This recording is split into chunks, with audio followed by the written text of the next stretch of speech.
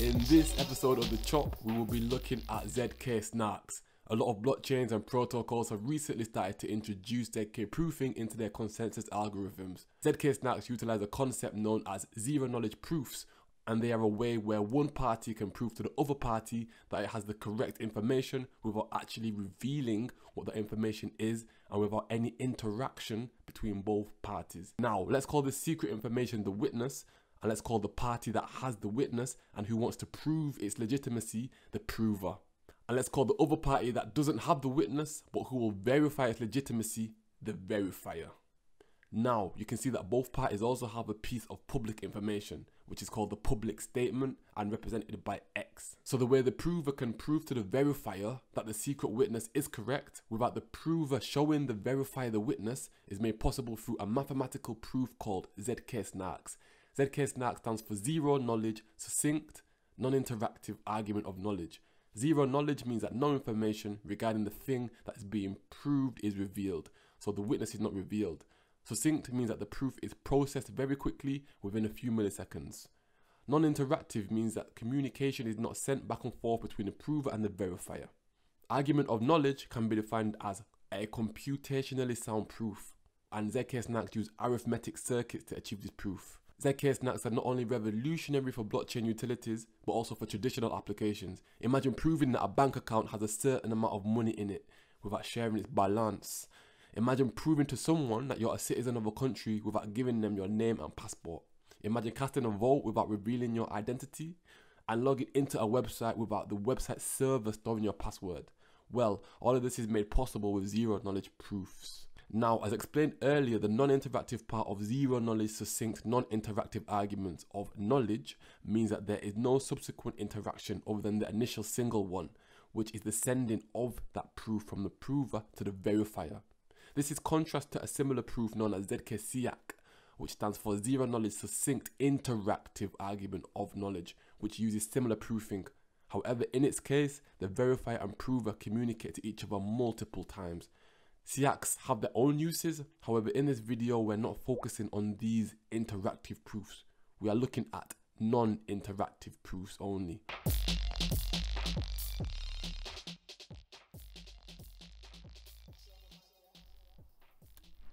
In order for the verifier to be able to decode the received proof, it needs to have context. This is where a public parameter comes in, which is known as a pre-processing argument system. Both the prover and verifier separately receive a public parameter, which is generated by the pre-processing setup in an initial setup phase. This essentially allows them both to compute the same proof, and this initial setup phase can have its own security and centralization risks depending on how it is generated.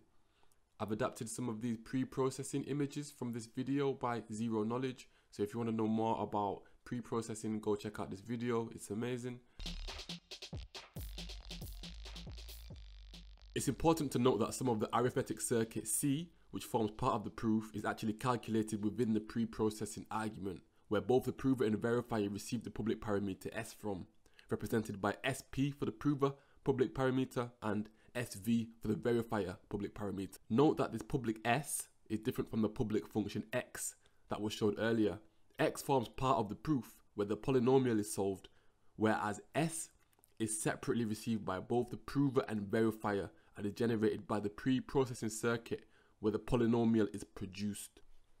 This processing of the circuit in the pre-processing circuit and the generating of SP and SV from it, which are given to the prover and verifier, is what allows the prover to calculate and the verifier to verify the proof so quickly. In fact, the proof is calculated in logarithmic time by the verifier. Logarithmic in regards to the size of the circuit. If the area under the curve represents time, then you can see that the logarithmic area is smaller than the area underneath the linear timeline. Hence, the logarithmic calculation takes less time. This means that the proof is verified by the verifier quicker than it takes time to read the circuit proof in linear time. This is possible because SP and SV both contain a short summary of the circuit. In fact, the quickness of which the statement is proved is a main factor why ZK-SNARKs are used in layer 2 rollups, as opposed to their security features they also provide. So let's edit this image and add the public parameter for the prover and verifier represented by SP and SV.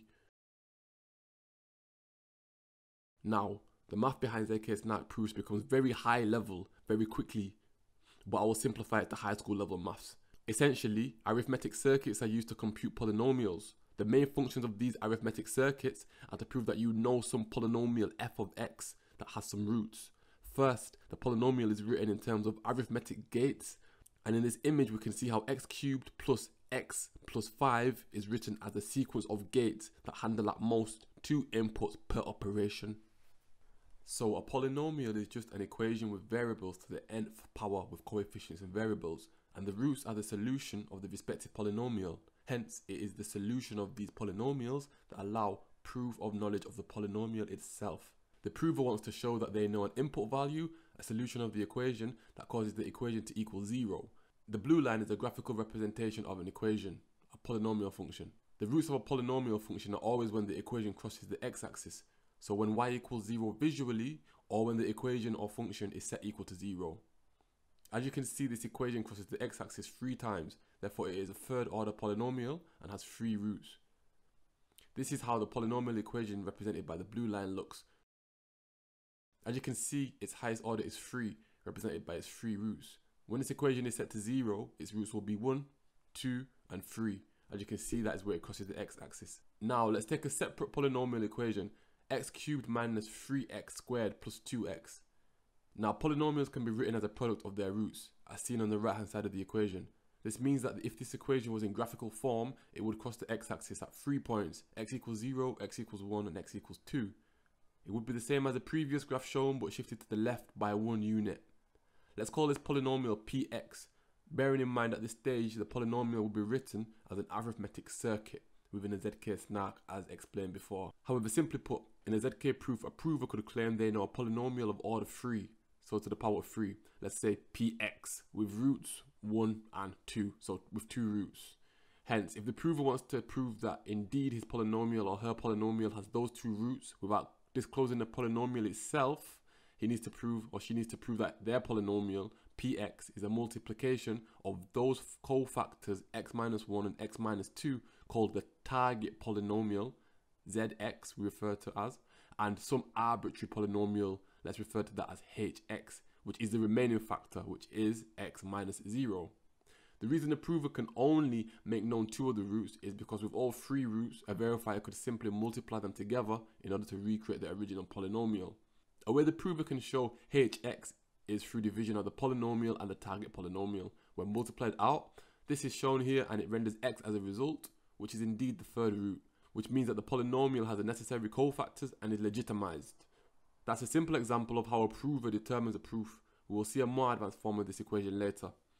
If the result of the division of the original polynomial and target polynomial doesn't have a remainder, then the outcome hx is a factor of the polynomial. If there is a remainder, as the verifier selects random values to test with this target polynomial, there is a small chance that a random selection of number will render the polynomial evenly divisible. In order to avoid this, px and hx have to be integers when being verified to avoid any remainders, and that is a reason to why cryptographic primitives are used. Now the prover could construct a higher order polynomial which shares a common point / root with the target polynomial, an arbitrary polynomial. To avoid this, a form of encryption called homomorphic encryption is used. That is a very simplified view of how ZK-SNARKs work. Now there are several types of ZK proof constructions. The one we are providing a simplified explanation of is called Groth16.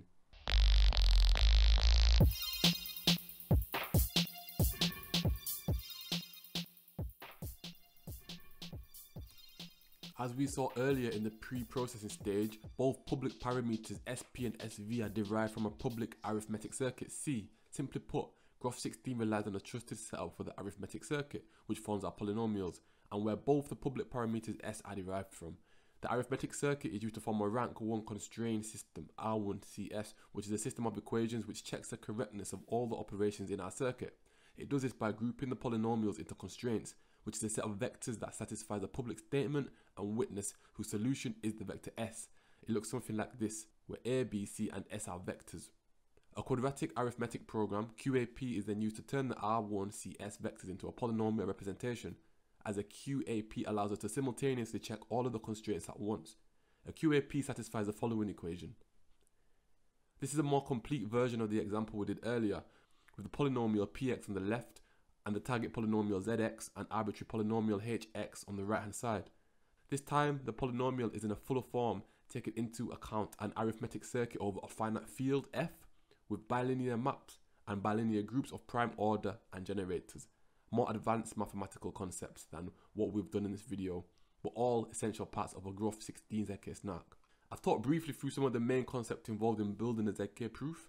The process can be summarized as computation to arithmetic circuit, which we showed, arithmetic circuit to R1CS, which we mentioned, R1CS to quadratic arithmetic program QAP, which we mentioned, verifying the QAP, which we did the basic example of with the division of the polynomial and target polynomial, converting QAP to a non-interactive proof argument. At this stage, to create a proof using the infrastructure laid, the prover will build proof vectors using public polynomials, send it to the verifier who also has the public statement and who now has the proof.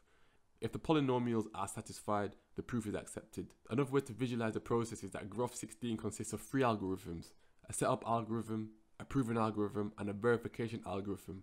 From the setup algorithm, we went through the proving key and verification key, also known as a public parameter we called SP and SV. From the proving algorithm, we went through a simple example of a polynomial calculation. This is then encrypted using some of the methods mentioned and sent as a proof. Then the verifier passes the proof, which we discussed, using techniques such as generators to independently verify the proof.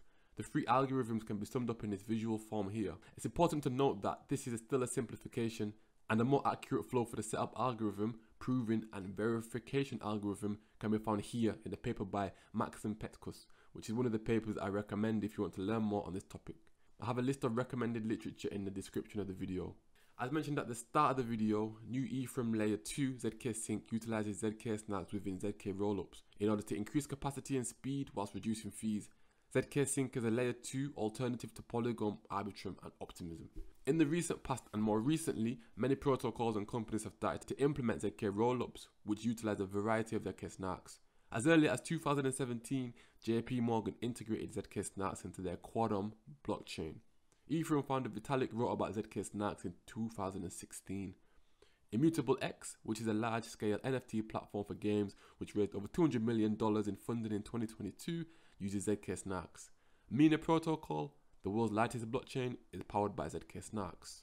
Polygon launched Polygon ID in 2023, which is an identity solution for businesses that utilizes ZK-SNARKs. As mentioned before, ZK-SNARKs and their variants such as ZK-STARKs and bulletproofs are used not just because of their privacy features, but also because of their speed and compressibility features in ZK rollups. Though the concept of zero proof has been around for decades, we are just at a stage where this technology is just starting to gain mainstream traction, and it may be used as part of the tech stack in an application, program or service that you use soon.